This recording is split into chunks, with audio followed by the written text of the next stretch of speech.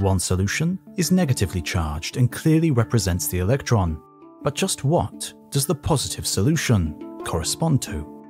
At first, Dirac wondered if it could be the proton, the positively charged particle within the nucleus. But being almost 2,000 times more massive, that could not be correct. He eventually concluded his equation was predicting a brand new particle, the anti-electron. This particle should have the same mass as the electron, but have the opposite, positive charge. Antimatter. The Dirac equation was the birth of quantum field theory, the most successful physical theory. It is with these mathematics that scientists can describe nearly all of the fundamental particles and forces, the basis of the modern Standard Model.